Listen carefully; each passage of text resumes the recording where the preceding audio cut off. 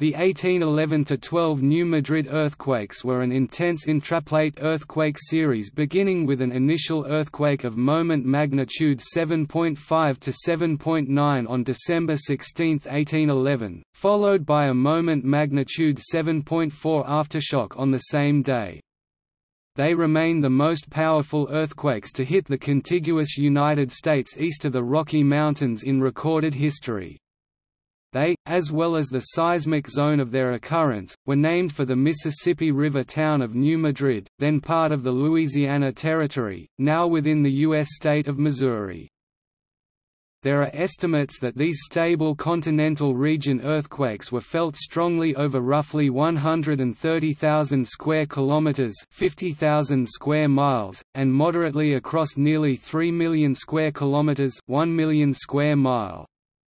The 1906 San Francisco earthquake, by comparison, was felt moderately over roughly 16,000 square kilometers, 6,200 square miles. The New Madrid earthquakes were interpreted variously by American Indian tribes, but one consensus was universally accepted: the powerful earthquake had to have meant something. For many tribes in Tecumseh's Pan-Indian alliance, it meant that Tecumseh and his brother the Prophet must be supported.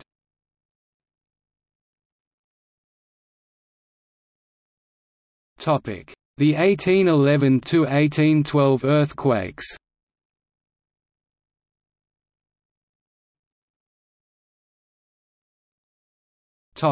The three earthquakes and their major aftershocks. December 16, 1811, 0815 UTC, 2:15 am, M7.5 to 7.9, epicenter in northeast Arkansas. It caused only slight damage to man-made structures, mainly because of the sparse population in the epicentral area. The future location of Memphis, Tennessee, experienced level 9 shaking on the Mercalli intensity scale. A seismic siege propagated upriver, and Little Prairie, a village that was on the site of the former Fort San Fernando, near the site of present-day Caruthersville, Missouri, was heavily damaged by soil liquefaction. December 16, 1811, aftershock, 14:15 UTC, 8:15 am, M7.4, epicenter in northeast Arkansas. This shock followed the first earthquake by 6 hours and was similar in intensity. January 23, 1812, 1500 UTC, 9 am, M7.3 to 7.6, epicenter in the Missouri Bootheel. The mesoseismal area was characterized by general ground warping, ejections, fissuring, severe landslides, and caving of stream banks. Johnson and Zweig attributed this earthquake to a rupture on the New Madrid North Fault. This may have placed strain on the Reelfoot Fault. February 7, 1812, 0945 UTC, 3:45 am, M7.5 to 8.0, epicenter near New Madrid, Missouri. New Madrid was destroyed. In St. Louis, Missouri, many houses were severely damaged, and their chimneys were toppled. This shock was definitively attributed to the Reelfoot Fault by Johnston and Zweig. Uplift along a segment of this reverse fault created temporary waterfalls on the Mississippi at Kentucky Bend, created waves that propagated upstream, and caused the formation of Reelfoot Lake by obstructing streams in what is now Lake County, Tennessee. Susan Huff, a seismologist of the United States Geological Survey (USGS), has estimated the earthquake's magnitudes as around magnitude 7. There were many more aftershocks, including one magnitude 7 aftershock to the December 16, 1811 earthquake which occurred at 0600 UTC 12 am on December 17, 1811, and one magnitude 7 aftershock to the February 7, 1812 earthquake which occurred on the same day at 0440 UTC 10:40 p.m.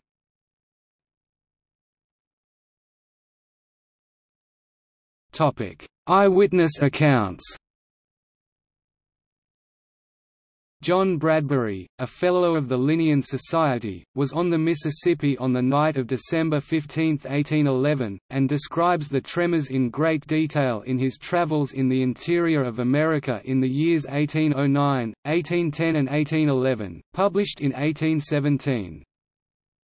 After supper, we went to sleep as usual, about 10 o'clock, and in the night I was awakened by the most tremendous noise, accompanied by an agitation of the boat so violent, that it appeared in danger of upsetting. I could distinctly see the river as if agitated by a storm, and although the noise was inconceivably loud and terrific, I could distinctly hear the crash of falling trees, and the screaming of the wild fowl on the river, but found that the boat was still safe at her moorings. By the time we could get to our fire, which was on a large flag in the stern of the boat, the shock had ceased, but immediately the perpendicular banks, both above and below us, began to fall into the river in such vast masses, as nearly to sink our boat by the swell they occasioned.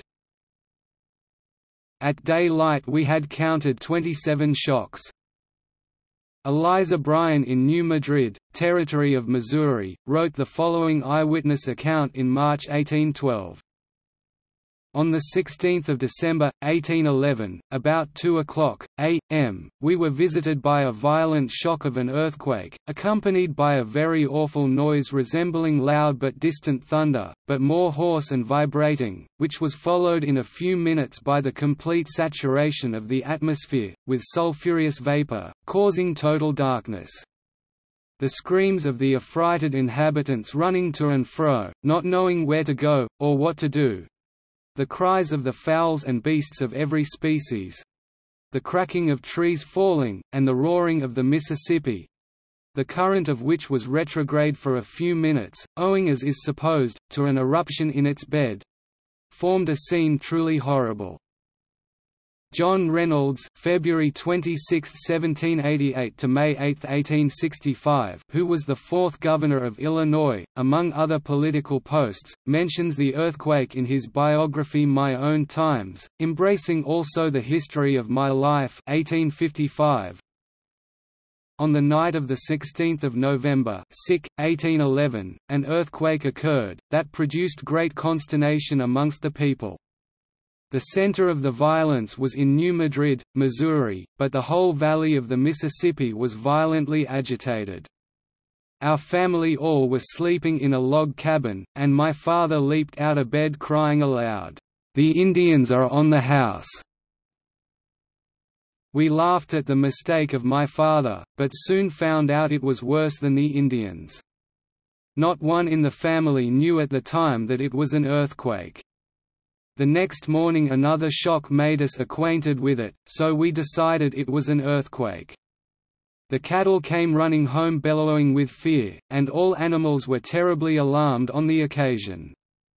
Our house cracked and quivered, so we were fearful it would fall to the ground. In the American bottom many chimneys were thrown down, and the church bell in Cahokia sounded by the agitation of the building. It is said the shock of an earthquake was felt in Kaskaskia in 1804, but I did not perceive it. The shocks continued for years in Illinois, and some have experienced it this year, 1855. The Shaker diarist Samuel Swan McClellan described the effects of the earthquake on the Shaker settlement at West Union, Busrow, Indiana, where the earthquakes contributed to the temporary abandonment of the westernmost Shaker community.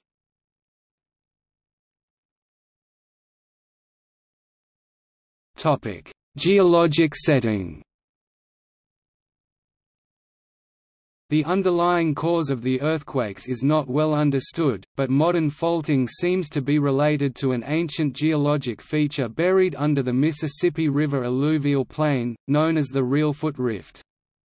The New Madrid Seismic Zone (NMSZ) is made up of reactivated faults that formed when what is now North America began to split or rift apart during the breakup of the supercontinent Rodinia in the Neoproterozoic era about 750 million years ago.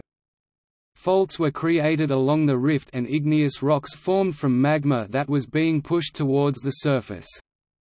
The resulting rift system failed but has remained as an oerleikogen, a scar or zone of weakness, deep underground. In recent decades minor earthquakes have continued. The epicenters of over 4,000 earthquakes can be identified from seismic measurements taken since 1974.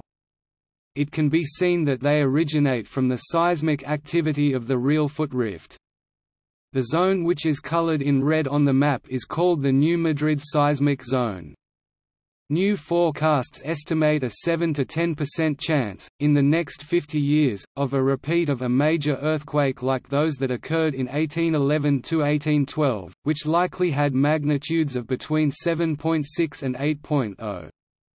There is a 25 to 40% chance, in a 50-year time span, of a magnitude 6.0 or greater earthquake. In a report filed in November 2008, the U.S. Federal Emergency Management Agency warned that a serious earthquake in the New Madrid seismic zone could result in the highest economic losses due to a natural disaster in the United States, further predicting widespread and catastrophic damage across Alabama, Arkansas, Illinois, Indiana, Kentucky, Mississippi, Missouri, and particularly Tennessee, where a 7.7 magnitude quake or greater would cause damage to tens of thousands of structures affecting water distribution, transportation systems, and other vital infrastructure.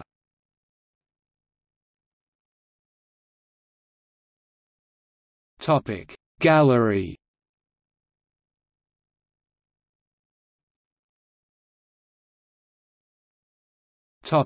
See also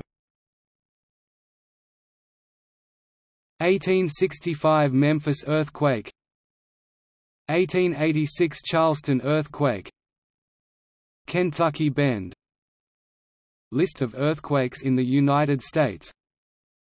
Post-glacial rebound.